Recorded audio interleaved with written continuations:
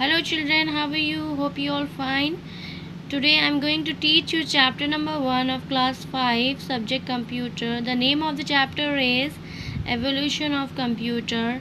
In this chapter we will discuss about the history of the computer, various calculating device, early IT inventors, ENIAC, UNIVAC, generation of the computers and types of the computers. So the need to keep a track of numbers led to the invention of different calculating devices. Right from Abacus, many devices were invented, leading to the development of computers.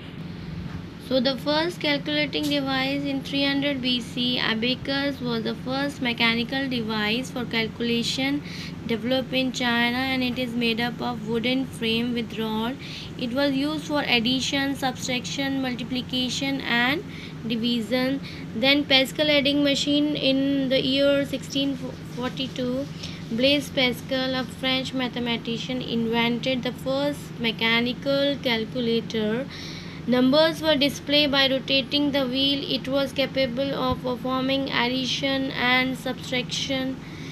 Then Leibniz Calculator in 1671. Leibniz, the famous German mathematician, improved on Pascal machine. It could even do multiplication, division and find square root. Now the early inventors.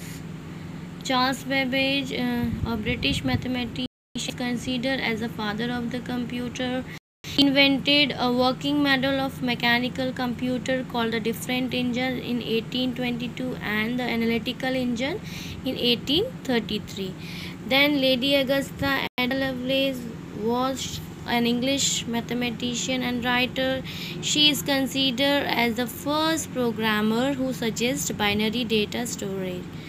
Now, George Boole was an English mathematician. He solved mathematical problems by reducing them to a series of positive or negative answers. Dr. Herman Hollerith invented a machine called Tabulating Machine, and it was capable of reading data, processing and giving the desired output. The punch cards were used to record and store data or information. Then John von Neumann, modern type computer came into existence with John von Neumann. He started the practice of storing data and instruction in binary code in memory.